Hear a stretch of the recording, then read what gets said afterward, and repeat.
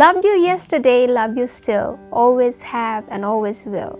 Yes, as a Valentines Day को दिनमा हामी मटका सेन्ट्रलमा लभको कुरा कसरी नगर्ने, लभका रमाइलो कुराकानी गर्न, माया प्रीतिका कुराकानी गर्न आज हामीसँग एकदमै मायालु जोडी हुनुहुन्छ. Let me please welcome Kamal Khatri and Melina Mainali.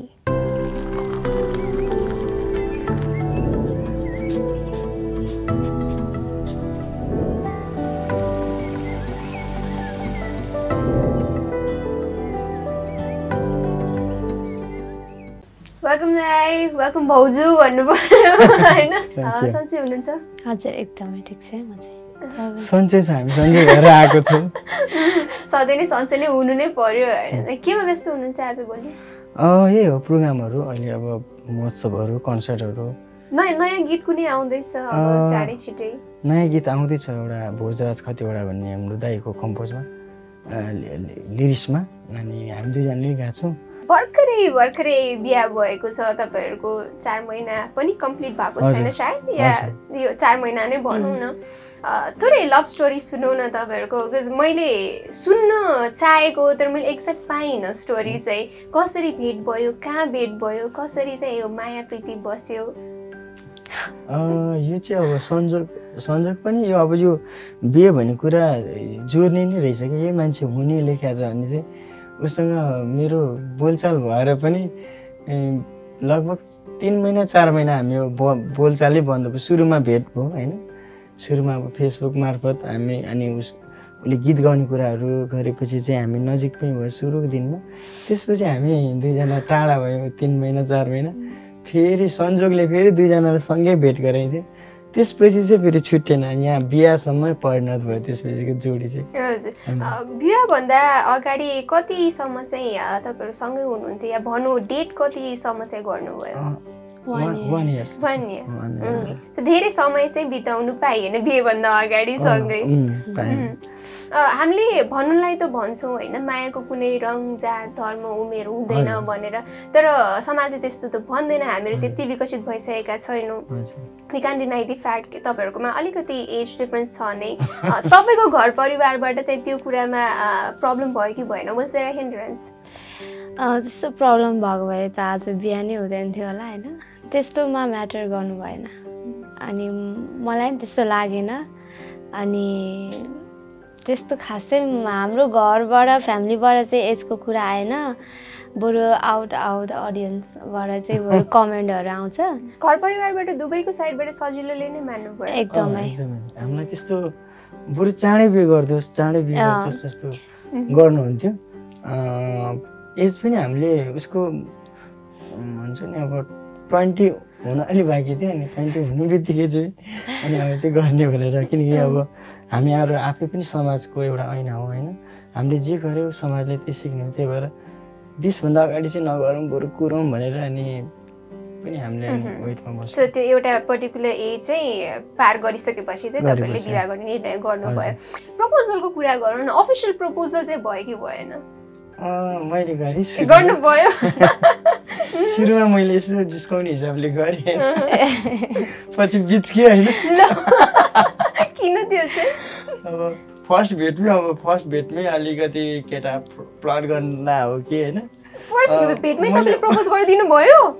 First भेटमा? ओके. अनि त्यसपछि चाहिँ उसलाई अलिक विश्वास भएन होइन, अनि झन् नजिक होला भनेको त झन् टाढा बोल्ने पो छोड्यो होइन. तपाईँलाई उहाँको खास के कुराले चाहिँ फर्स्ट टाइममै अट्र्याक्ट गर्यो? सुरुमा त मलाई भेट्दा एकदमै मजाले गीत सुनायो, मेरै गीत एकदम आत्मा भन्ने गीत सुनायो. त्यसपछि अनि बोलीहरू पनि अब हुन्छ नि त्यो बनावटी थिएन, एकदमै नर्मल. त्यो उसको सिम्पल त्यो हुन्छ नि देखेको कुराले गर्दा चाहिँ मलाई मन पर्यो. तपाईँलाई चाहिँ? मलाई त म त्यस्तो मन पराउने भन्ने हिसाबले चाहिँ भेटेको होइन खासमा होइन. म चाहिँ फर्स्टमा चाहिँ अब फ्यानको हिसाबले भेटेको थिएँ होइन. अनि अब यत्रो फ्यान, अब म उहाँको गीत सुनेर अब इम्प्रेस भएको मान्छे होइन. अनि अब उहाँ जस्तो व्यक्तिसँग भेट्न पाउनु चाहिँ आइएम लकी भनेर म चाहिँ त्यो हिसाबले भेट्न गएको। त्यस्तो त्यो मन पराउने पट्याउने झल्याक मल्याक त्यस्तो टाइपको सोचै थिएन कि मेरो। अनि उहाँले चाहिँ मलाई त्यो तरिकाको ट्रिट गर्नुहुन्छ त्यो दिनमा भनेर म चाहिँ एक्सपेक्ट नै गर्नु 101% पनि भन्ने त्यस्तो केही पनि सोचेको थिइनँ क्या मैले चाहिँ। अनि त्यही भएर पनि उहाँले चाहिँ त्यो टाइपको ट्रिट गर्दा चाहिँ म अलिकति कस्तो कस्तो लागेर अनि म नबोलेको थिएँ खासमा होइन। अनि पछि चाहिँ अनि अब पछि चाहिँ अब उहाँले पनि त अब ममा केही देख्नुभयो होला यताउति भनेर सोचेँ नि। तर उहाँ पनि अब मलाई एकदम राम्रो लाग्थ्यो। अब एउटा सिङ्गर त भइहाल्नुभयो, फ्यान पनि भइहाल्नुभयो होइन। अनि प्लस उहाँको अरू बानी बेहोराहरू पनि पछि बुझ्दै जाँदाखेरि चाहिँ राम्रो लाग्यो। उहाँले भन्नुभयो तपाईँलाई फर्स्ट टाइम भेट्दाखेरि नै तपाईँले उहाँको नै गीत गाएर उहाँ एकदम इम्प्रेस हुनुभएको थियो भनेर हामीलाई पनि त्यो 2 लाइन सुनाइदिनुहुन्छ होला कसरी चाहिँ फर्स्ट टाइम तपाईँले उहाँकै गीत उहाँको अगाडि गाउनु भएको थियो। धडकन बनेर धडकिरहेछु तिम्रो त्यो मुटुमा चोखो मायामा कञ्चन बनेर बस यो मुटुमा तिमी मेरो सहारा तिमी मेरो प्रेरणा तिमी मेरो जिन्दगी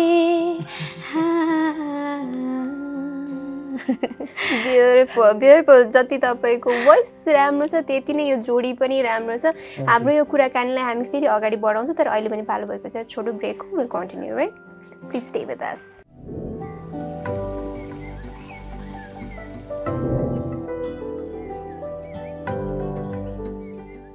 Welcome back to Western Conversation with this very beautiful couple, Kamal and Melina Mainali. Welcome back once again. Thank you so much. हामीहरू ब्रेकमा जानुभन्दा अगाडि तपाईँहरूको माया प्रीतिको कुराहरू गरिरहेका थियौँ होइन। बिहेको कुरा नै गरौँ न अब हामीहरू तपाईँहरूको बिहे यही दसैँतिर नै भएको थियो। How was the whole event? हामीले एकदमै सिम्पल तरिकाले गऱ्यौँ, एकदमै साधारण तरिकाले। उसँग खासमा कुरा गर्न सोध्न बुझ्न भनेर बुवा र म गएको थिएँ होइन। अनि जाँदा जाँदै प्लान भयो हामी बिहे गरौँ जस्तो हुन्छ नि।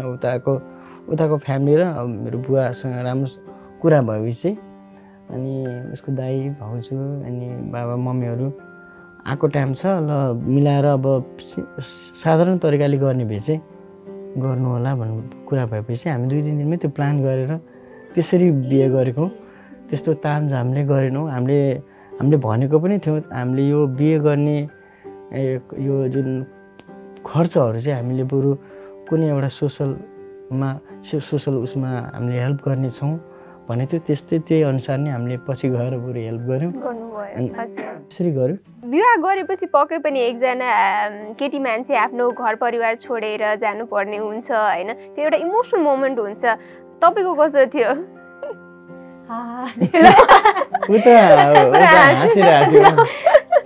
मलाई त्यो दिन चाहिँ कस्तो पनि लागेन होइन किनभने एकदम हतार थियो। फर्किनु पर्ने थियो काठमाडौँ। जब म फेरि अनि दसैँ लगत्तै आइहाल्यो नि त। दसैँमा टिका लगाएर घर फर्किँदा चाहिँ त्यति बेला चाहिँ नराम्रो लागेको थियो। खोइ किन हो थाहा भएन होइन। मम्मीले ल राम्रोसँग जानु अब यता ढोगेर जानु भनेर दहीहरू खुवाइदिँदा टिका लगाएर बिदा गर्दा चाहिँ एकदम नरमाइलो फिल भएको थियो। अब यो कपालकै कुरा गरौँ दुवैजनामा को चाहिँ बढी रोमान्टिक हुनुहुन्छ? रोमान्टिक तपाईँ छ। किन होला त्यो चाहिँ? म पनि छु तर म देखाउँदिनँ उसको चाहिँ देखिन्छ त्यस्तो के चाहिँ रोमान्टिक कुरा गरिदिनु भयो उहाँले जुन तपाईँले देखिहाल्नु भयो? होइन यस्तो छ खासमा अब म अब कहिलेकाहीँ अब धेरै पछि कहिलेकाहीँ हुन्छ नि अब उसको पनि प्रोग्राम मेरो पनि प्रोग्राम छुट्टै भएर भेट हुँदा उसले चाँडै रियाक्सन देखाउँछ म चाहिँ अलिक ढिलो देखाउँछु होइन। अनि त्यसबाट थाहा हुन्छ नि मनमुटाव नोकझोक हुने गरेको छ कि छैन? हो त्यो चाहिँ किन त्यो चाहिँ अब खालि बाहिर जाने अनि त्यस पछाडि एकछिन फोन उठाएन एकछिन म्यासेज गरेन भने बढी शङ्का गर्ने शङ्का त शङ्का गरेछ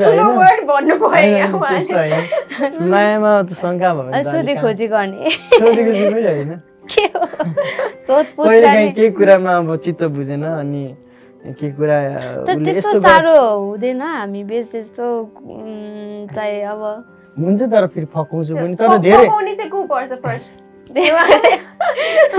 मै पर्छु मैले गाली गर्छु मै फकाउनु पर्यो कति लामो समयको लागि चाहिँ एकअर्कासँग रिसाएर नबोल्ने गर्नुभएको छ 2-3 घण्टा मात्र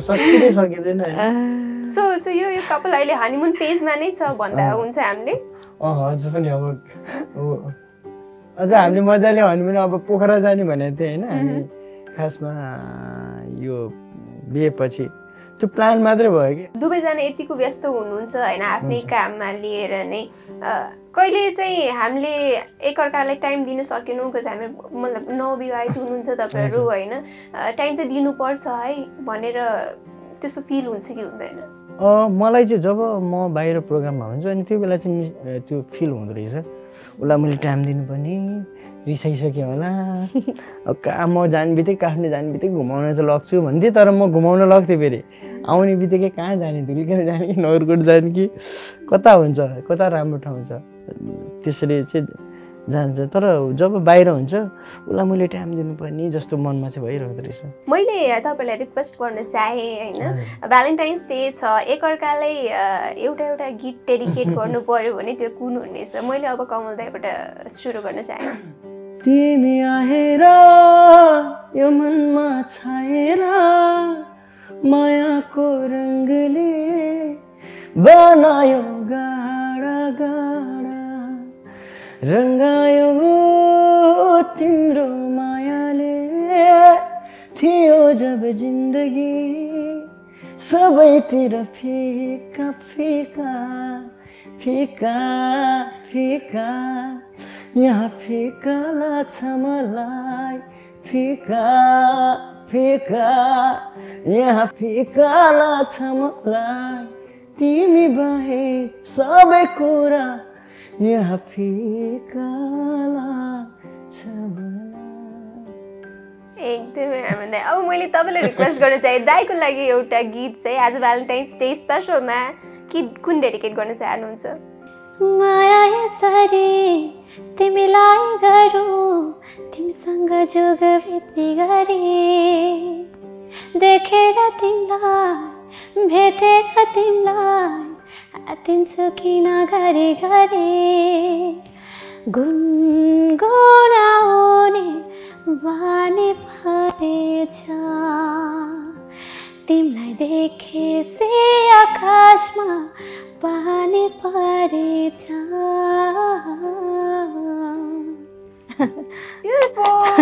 मैले दुवैजनाको लागि नै भन्न चाहेँ एकदमै राम्रो स्वरबाट तपाईँहरू दुवैजना ब्लेस्ड हुनुहुन्छ thank you so much for entertaining all of us होइन है अहिले पनि फेरि एउटा सानो ब्रेक लिने पालो भएको छ हामीले हाम्रो कुराकानीलाई फेरि अगाडि बढाउने नै छौँ है प्लिज ब्याक विथ अस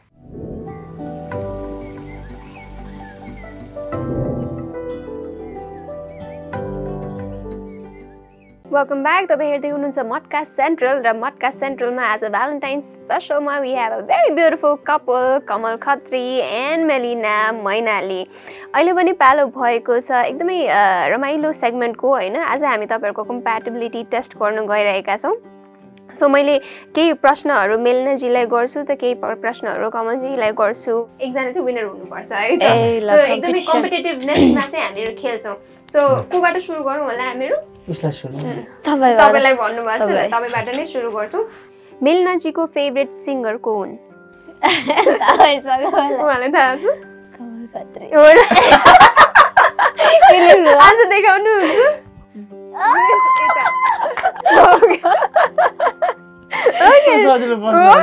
उहाँलाई के चिजबाट एकदमै डर लाग्छ के को फोबिया छ उहाँलाई मच्छर हो मच्छर ल तपाईँ आन्सर उहाँले मच्छर भन्नुभयो गाडी मैले ड्राइभ गर्दा सबभन्दा बढी आत्तिनी उयो टेन्सन दिने मैले अरू कुरै सम्झेँ के आत्तिनु भने चाहिँ गाडीमा हो। अर्को क्वेसन, उहाँको बेस्ट फ्रेन्डको नाम के हो?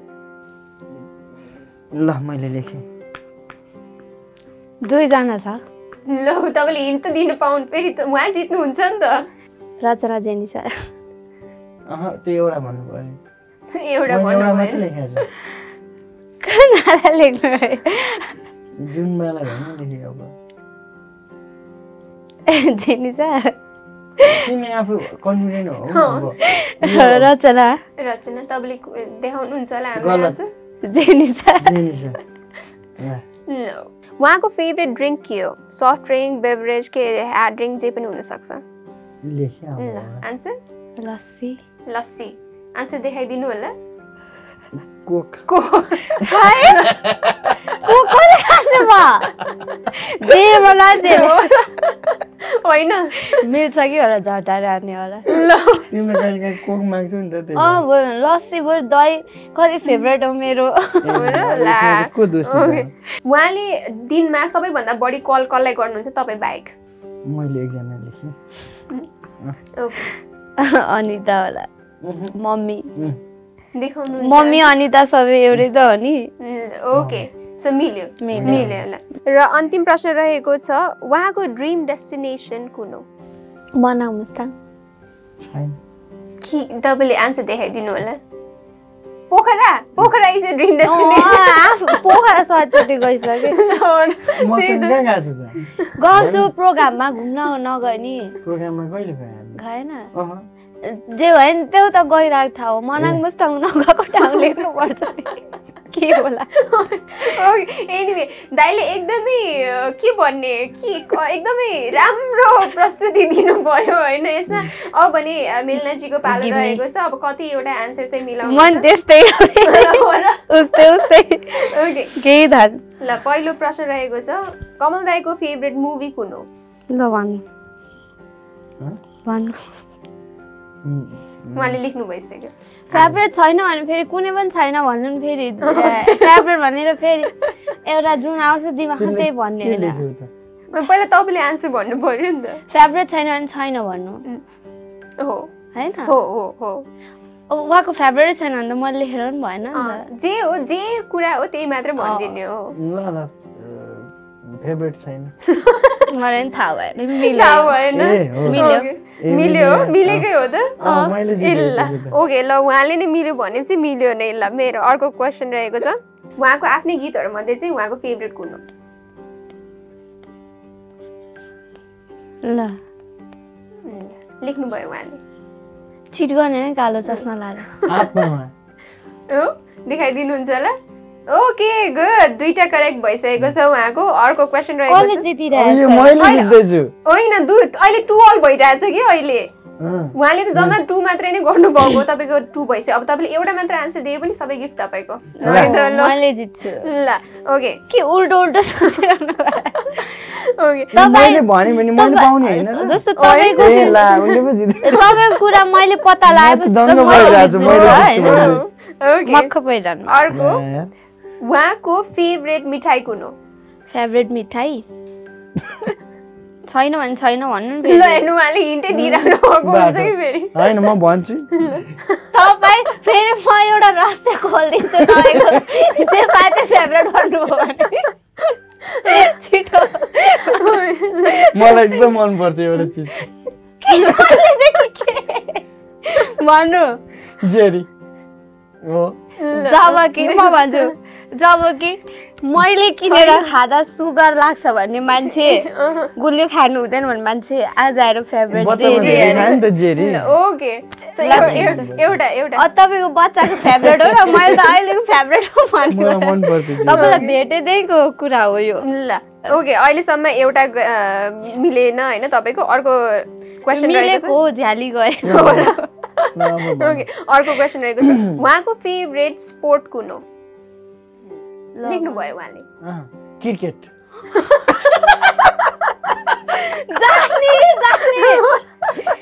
जब कि जिन्दगीमा क्रिकेट खेल्नु भएको छैन, बरु फुटबल खेल्ने मान्छे हो। झ्याली गर्नुमा म खेल्दिनँ क्रिकेट कहिले खेल्नु भयो तपाईँले? मन पर्छ नि पहिला मन पर्थ्यो अहिले पहिलाको कुरा अरे मैले भेटेदेखिको कुरा गर्दिनँ तपाईँ ओके सो तपाईँलाई हराउनै खोज्नु भएको हो त त्यसो भए यस्तो झ्याली गरेर जितेको नि के जितेको होइन त्यही पनि अझ अहिले पनि अझ पनि चान्स छ होइन अब दुईटा क्वेसन छ बट स्टिल होइन तपाईँले यो रिडिम गर्न सक्नुहुन्छ अर्को क्वेसन छ उहाँको फेभरेट कलर कुन हो लेख्नु भइसक्यो रेड जब कि सेतो एनी टाइम सेतो लुगा लाएर हिँड्ने मान्छेलाई रेड मन पर्यो अरे होइन कमलले तपाईँले झेल्ला नै गर्नुभएको ए आजको दिनदिनै फेभरेट हुन्छ तपाईँको होइन मलाई रेड मन पर्छ होइन अब चाहिँ अनेस्ट आन्सर दिनु होला है त ल लास्ट आई थिङ्क अब अझ पनि तपाईँले जित्ने चान्स चाहिँ छ उहाँ कहाँ जन्मिनु भएको थियो नभन्नु हेटौडा लौ न यो पनि मिलेन हो अनि हेटौडा जन्मे होइन म कहाँ जन्मे घरमा सरलाई होइन सरलाई त हुर्केको जन्मेको हेटौडा त्यत्रो हेटौडा जाँदाखेरि घर देखाउँदैन तपाईँ सरलाई जन्मेको हेटौडा हुर्केको हेर्नु भ्यालेन्टाइन्स डेको दिनमा मेरो अब गुगलमै सर्च गरेर होइन हामीले सरलाई लेखिदिनु भएछ ल ल ल सो मिस्टेक भयो मिस्टेक नै भए पनि होइन हामीले खास माया अझ ड्र भयो चाहिँ एउटा क्वेसन सोध्नु अझ एउटा सोध्ने हो त ओके हो र साँच्चीकै कस हामीले त एउटा मैले सोधेँ है त उहाँको फेभरेट एक्ट्रेस को हुन् अब त ढाट्नु भयो नि त यो त तपाईँलाई ढाटेर Namrata Shrestha Namrata okay so yes finally मेलिनाजीले जित्नु नै भयो होइन आज कि कम्प्याटिबिलिटी टेस्टमा मैले सबै आन्सर मिलाएको झुट बोलेर हो त्यो हो त चाहिँ मिलेन अरू कुराहरू सबै मिल्यो सो यस दाइले पनि रमाइलो मात्र गर्नु खोज्नु भएको हो होइन तपाईँसँग होइन त्यही नै त हो झ्याली गर्नुभयो यसरी नै नोकझोकले नै तपाईँहरूको माया प्रीति अझ अगाडि गइरिँदै जानेछ भन्ने मेरो आशाको साथमा हाम्रो प्रोग्रामको अन्त्यतिर आइसकेका छौँ होइन एकदमै रमाइलो भयो तपाईँहरूलाई सोमा बोलाउनु पाएर अब मेलिनाजीले जित्नु भएपछि त गिफ्ट उहाँलाई नै दिने होला होइन so shall we hand over the gift हुन त मैले दुईटा चाहिँ मैले कमल दाइको नाममा नै राखेको छु होइन बट स्टिल यो दुवैजनाले नै इन्जोय गर्न सक्नुहुन्छ यो रहेको छ बबल टी स्टेसनबाट दुईटा large bubble tea for you to please thank you अर्को रहेको छ होटल मुदिता बौद्धबाट तपाईँहरूले coffee and snacks for to यो पनि तपाईँहरू दुवैजना गएर इन्जोय गर्नुहोला अर्को रहेको छ यो बिस बल्सबाट सुपर फुड नट्स एन्ड हुन्छ नि यो सबै हाइजिन रिलेटेड एकदमै राम्रो चिजहरू चाहिँ बनाउनु भएको छ यो एकचोटि खोलेर पनि देखाइदिनुहुन्छ होला तपाईँहरूले प्लिज ओके स्योर ओहो वाउ हजुरलाई त मन पर्दैन होला है हजुरको त जेरी हुने फेभरेट यो त मेरो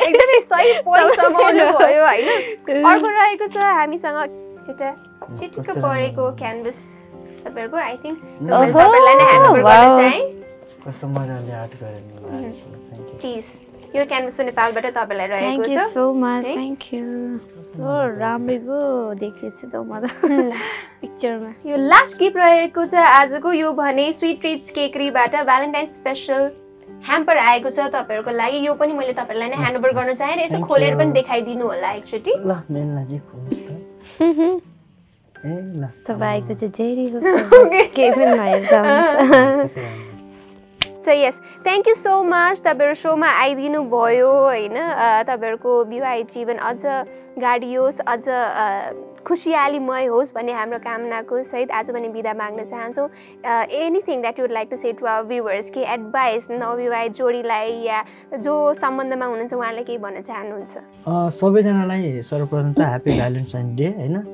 अनि मायालाई एकदमै माया गरेर गर्नुहोस् तडक भडक भन्दा पनि होइन अनि साँचो मनले गर्नु होला त्यही भन्न चाहन्छु र अनि मटका सेन्ट्रललाई पनि थ्याङ्क यू सो मच तपाईँलाई यो टिमलाई नै थ्याङ्क यू भन्न चाहन्छु ह्याप्पी भ्यालेन्टाइन डे सबैजनालाई अनि थ्याङ्क यू सो मच हजुरलाई आज एकदमै मिठो कुराकानी भयो है अनि गिफ्ट पनि धेरै पायो so thank you so much so yes आज हामीसँग हुनुहुन्थ्यो एकदमै रमाइलो जोडी कमल खत्री र मेलिना मैनालीको उहाँहरूको माया यसरी नै अझै प्रगाढ भइरहोस् भन्ने हाम्रो शुभकामना अहिले पनि पालो भएको छ हाम्रो लास्ट विकको विनर अनाउन्स गर्ने र उहाँ हुनुहुन्छ मेनी कङ्ग्रेचुलेसन्स तपाईँले आफ्नो गिफ्ट कलेक्ट गर्नुलाई हामीलाई कन्ट्याक्ट गर्नुहोला और तपाईँले तपाईँको कन्ट्याक्ट नम्बर हाम्रो फेसबुक पेजमा पनि ड्रप गर्न सक्नुहुन्छ यसका साथसाथै आज बिदा माग्ने समय भइसकेको छ र बिदा माग्नुभन्दा अगाडि म तपाईँलाई आजको हाम्रो क्वेसन सोध्न चाहन्छु र आजको क्वेसन रहेको छ कमलजी र मेलिनाको विवाह कुन महिनामा भएको थियो डेफिनेटली आजको एपिसोड हेरेर तपाईँले आन्सर थाहा पाउनुभयो होला आफ्नो आन्सर हाम्रो फेसबुक पेज द्याट इज मटका सेन्ट्रलमा तपाईँले आफ्नो आन्सर पठाउन सक्नुहुन्छ and you will be winning an exciting price till then keep watching AP1HD